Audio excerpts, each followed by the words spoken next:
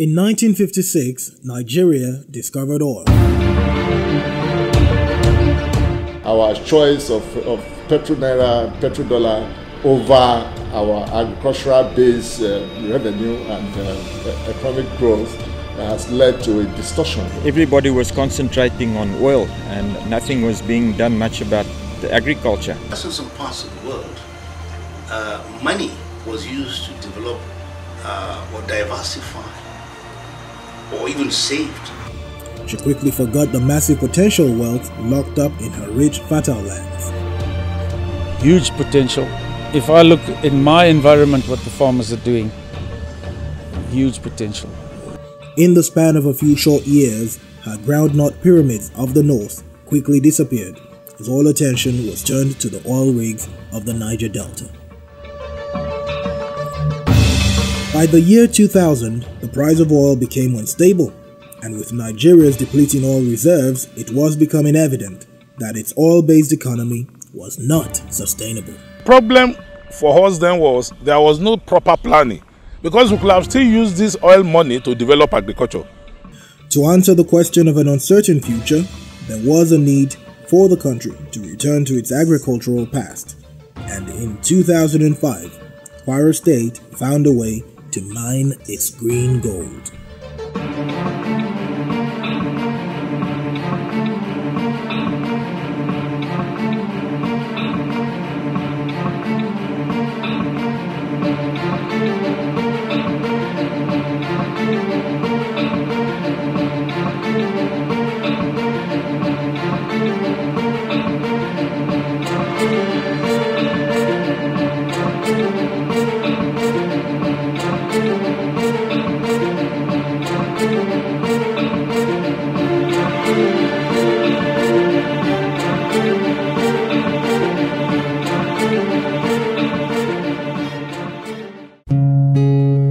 The Kwara State government in 2004 came up with a groundbreaking initiative to help bring back commercial agriculture by opening its lands and welcoming white farmers who had been evicted from their farms in Zimbabwe. Look, we were all Zimbabwe farmers there, all our lives farming there, and then through politics we were evicted from our farms, and this opportunity came up to come to Nigeria by invitation, and we came up and had a look, and we were quite positive what we saw.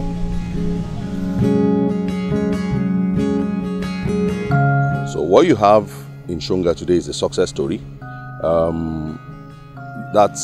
We have a commercial agricultural venture that is driving, production in the state. Shonga has probably one of the largest poultry establishments. The products are seen everywhere, even beyond Kwara. We have large expanse of production in maize, we have production in soybeans and so on. And what we're trying to do is to also get that model replicated in smaller units across the state. And so the Kwara State has done well and is still, not resting on its oars, is doing so much more to ensure that Kwara is one of the major producers of food in Nigeria. Well, we were invited in the year 2005 by the Kwara State. We were very well received and asked to come to this area and to see what could be done with this land.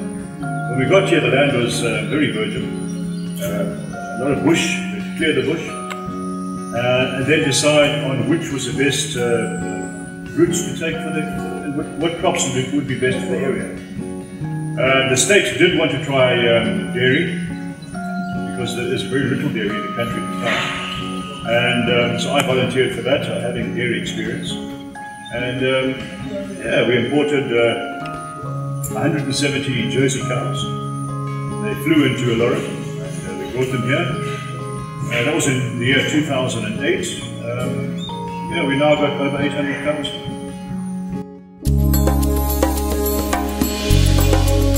Now 12 years since its establishment, Shonga Farms is indeed proven to be 17,000 hectares of green gold as its profitability rises each passing year. We are getting results.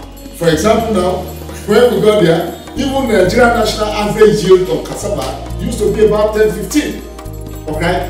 Ireti farm on Shonga Farm was the first farm in Nigeria that produced 60 metric tons per hectare of cassava. So, in collaboration with IITA Ibadan, and we have a national awareness that no, so cassava can yield up to this one if we have good farming practices.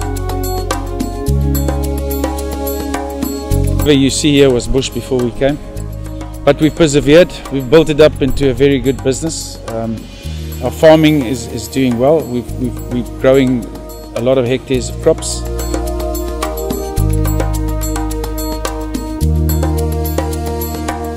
We've got the capabilities of producing about 3,000 litres of milk a day now. That's a drop in the bucket. It's nothing really nationally. With that in mind, we've taken on a project here of producing a local dairy breed. Now Kenya have done this, Brazil have done this, whereby you take a breed, or you take a couple of breeds, mix them to try and get a breed which is more suitable for the area you live in. My Jersey cows are not really suitable. They're weak under these conditions, and we have to keep them in sheds and keep them inside just to keep them alive. However, the local Fulani cow is the most amazing, hardy, rugged animal, and we have started crossbreeding the two with quite good results. We've got some crossbred cows now giving about 15 litres of milk a day, but we can take this further by bringing in Holstein and some other breeds into the crossbreed program. But that is not a quick fix. That's going to take 10 years before we have a suitable breed. But only by doing that can we now have a dairy animal which we can put out into Nigeria, which we don't expect to die.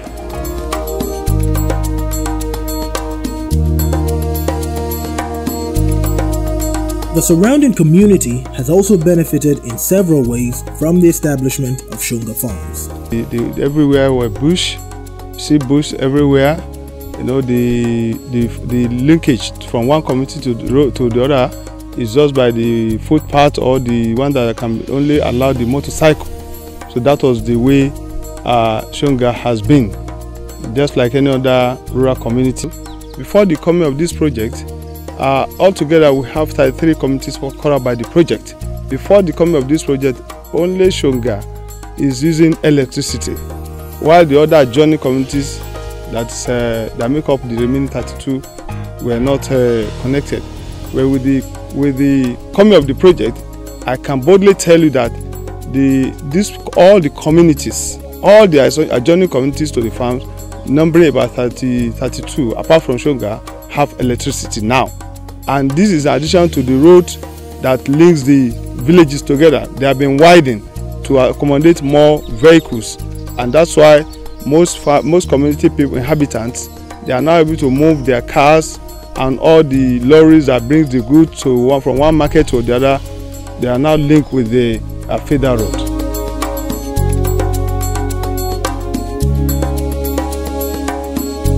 The locals have been tremendous. I like to believe it's been a win-win situation. We have brought NEPA to their villages, boreholes to their villages, which we put in personally, and provided employment. The locals are farmers, and we take that. We like to work that in with us because they need time to go back to their own farms. So for that reason, they work for me until about 12 o'clock in the afternoon, and then go back to the village and work in their lands in the afternoons. And that works very well. They earn a salary and they're still farmers. We have set up a Kwara Agro Mall, which is a one-stop investment destination which is a one-stop shop for meeting all our farmers' needs. From the Agro Mall, the farmers can get seedlings, improved seedlings, they can get inputs, they can get fertilizer, they can get off-takers. So from that coordination center, we're able to achieve an efficiently run agricultural system. So the state government has put all of these structures in place. Today we have an agency, like a committee, that is driving agriculture, and it is coordinating all the aspects of agriculture, from the farmers' needs to the off-takers to the input supply, to the organization of farmers, land allocation, land identification, and everything is within a well-knitted program that shows that the state government is conscious about, improving agriculture. And Kwara State today is probably one of the leading states in terms of agricultural development. The economic and social development of the surrounding communities has also helped foster a peaceful and cordial relationship between the farmers and the community. A significant percentage of the population is employed by the farm.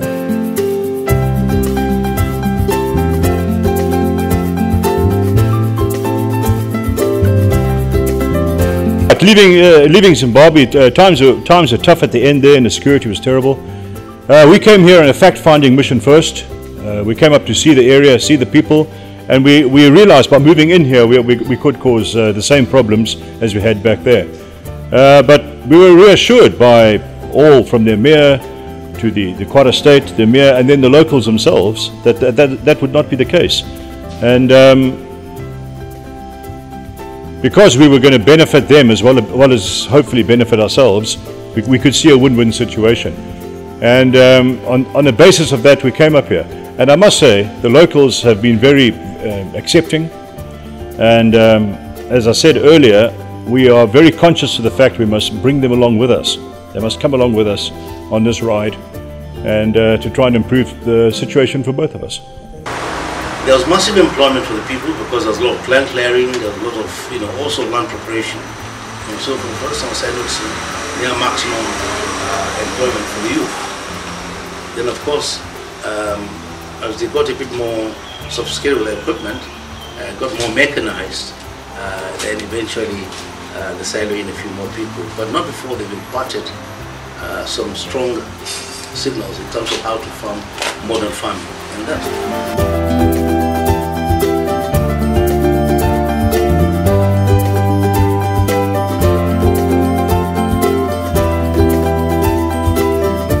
all those white men that come this Shonga, all the people to Shonga, I thank God.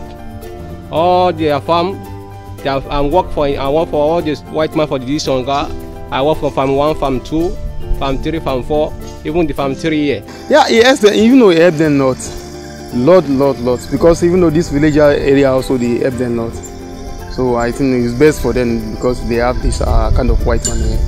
We came here and we saw what was on ground. It was subsistence farming. It was shift farming, shift cultivation, where a farmer goes, takes a piece of virgin, burns off all the trees, plants his crops there for 3 to 5 years, runs out of nutrients, and then he shifts on to a next piece. Basically what we've came here to do and to show, and is happening at the moment, farmers are now aware of fertilizer, they're aware of herbicides. Farmers can work on one piece of land and they can do double cropping.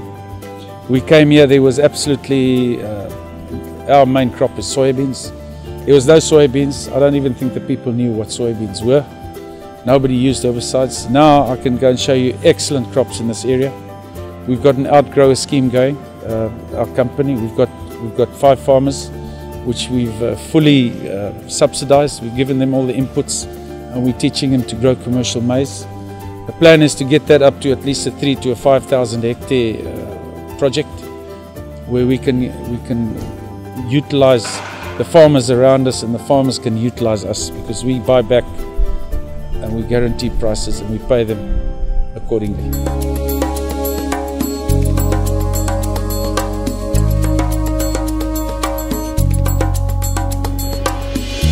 Kwara State has been a development partner of Shonga Farms from the onset, and are still as committed as ever to ensuring that it realizes its full potentials. Now, Kwara State is a state that has comparative advantage to grow almost anything. But the state is currently concentrating on rice, cassava, maize, soya beans, and cashew, castor oil. We can grow a lot more things like potato and other crops, but we are concentrating on those 4. And the Kwara State is running, integrated programs that supports its desire to be an agricultural investment destination.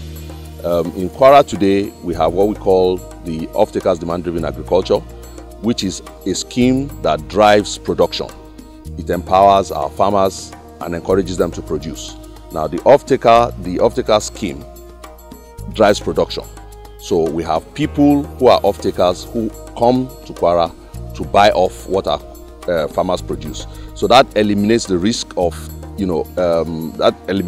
our farmers having to look for markets. It eliminates the risk of our farmers having to look for storage.